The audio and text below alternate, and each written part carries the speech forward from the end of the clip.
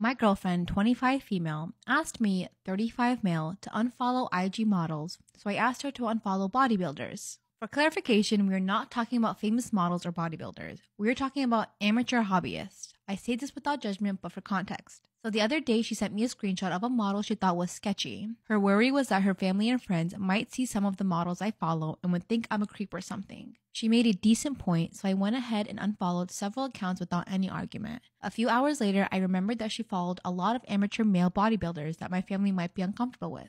I sent her some screenshots and said, if I unfollowed models, she should unfollow bodybuilders. After all, what's the difference between a guy posing in a thong and a woman posing in a thong? If one is a sport, the other one is an art, in my opinion. Anyway, she got immediately defensive and said I'm always going tit for tat, then called me insane for comparing the two. I disagreed and told her that my family would view the bodybuilders like hers would view the models. The conclusion that my family might draw is that she's attracted to bodybuilders and I look nothing like a bodybuilder. She looks, and has pics, that look way closer to a model than I look to a bodybuilder.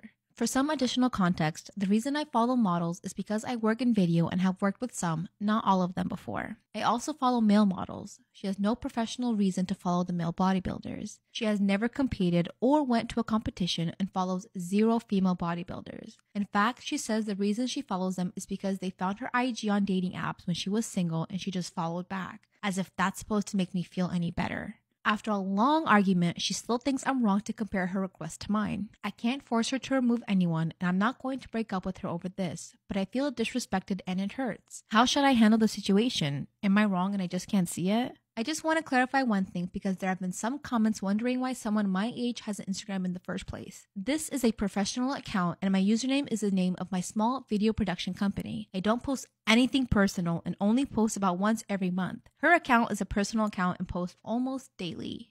You shouldn't ask someone to do something if you're not willing to do it yourself. Simple. And second, you're following people due to your literal profession and you're willing to unfollow them. While on the other hand, she follows bodybuilders because they found her on a dating app where obviously they were attracted to her. Like, they are not the same.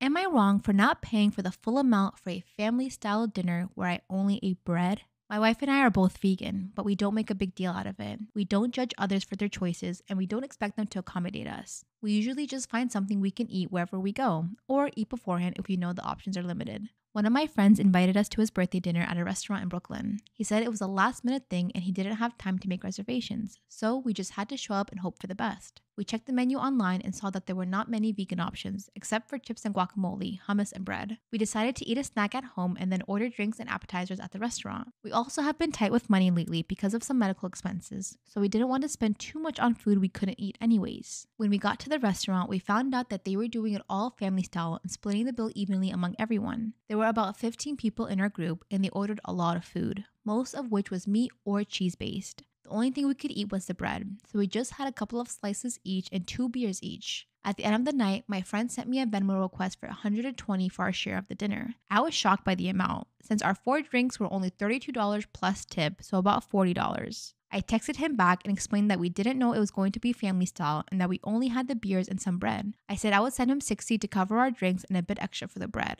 He got angry and said that we should have told him we were vegan and that it was rude to not participate in the family-style dinner. He said that everyone else paid their fair share and that we were being cheap and selfish. He said that he expected us to pay the full amount. The decision to make it a family-style meal was done last second too because the restaurant had no idea a party of 15 was showing up. Otherwise, we could have split the bill per party and been fine. I don't think we did anything wrong. We didn't ask for any special treatment. We didn't complain about the food. We just ate what we could and tried to have a good time. We also didn't want to make a scene or cause any drama by announcing our dietary preferences. We thought $60 was more than enough for what we consumed, and we didn't want to pay for food we didn't eat. So, am I the asshole? Okay, your friends are not friends because they didn't even know you're a vegan. What kind of friend is that? You're paying $120 for yeast. You just eat yeast and flour.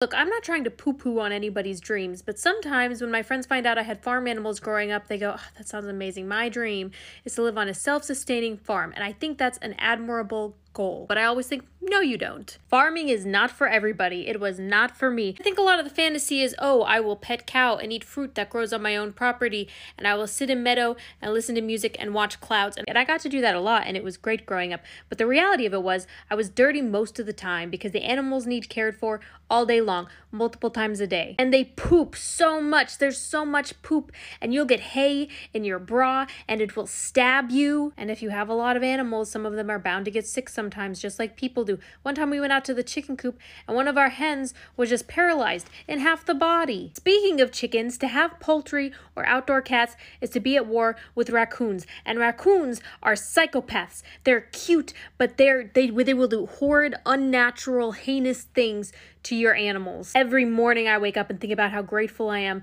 that raccoons are not human-sized. If I had to live in a world with velociraptors or human-sized raccoons, I would choose the dinosaurs. Again, I think farming is great and I wish everybody did it, but I won't. It's not for me. It's exhausting and it's 24/7, and we didn't have a self-sustaining farm. We didn't even have a farm. We just had farm animals, and it's a lot. You have to be insanely consistent. You don't get days off because the animals don't know if it's a Saturday or if it's Christmas, and if they don't get their food, sometimes they'll just leave the property. They'll just bust out of their fence and be gone. Then you end up sprinting down the road with a bucket full of grain and a halter to make sure that your pot roast doesn't get hit by a car. One time our pig bullied her way past my brother when he went in to feed her, and he chased her down the road, but he didn't grab a halter or anything or a rope, and so he took off his shirt and he tried to dress the pig in his shirt so he could use the shirt as a harness to guide her back to the property. And our neighbors called us because they saw my brother trying to wrestle a t-shirt onto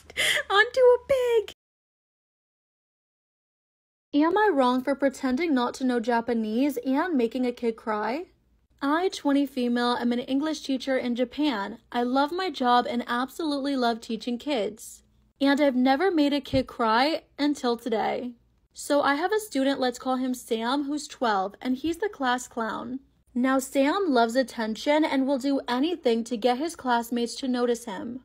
Of course I have experience with plenty of goofy kids and I adore them. I let them joke around all the time unless they disturb other students. And that is exactly what Sam does. He's very disruptive and makes the other students uncomfortable, to say the least. So I tried telling my boss and coworkers, but they basically said I'm on my own.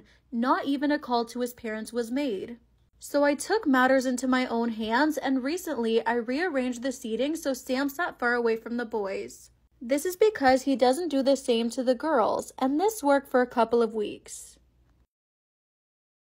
Am I wrong for pretending to not understand Japanese and making the kid cry? Sam spent most of class complaining in a mumbled voice, but he didn't touch anyone, but I guess he got bored of complaining. Because today he spent most of class hurling insults at me in Japanese. The class is mostly second English learning Japanese kids, and since I'm hired as a foreign teacher, I am strictly forbidden from speaking to the kids in Japanese. Anyways, when Sam starts calling me disgusting and a stupid old lady, I admit I got upset.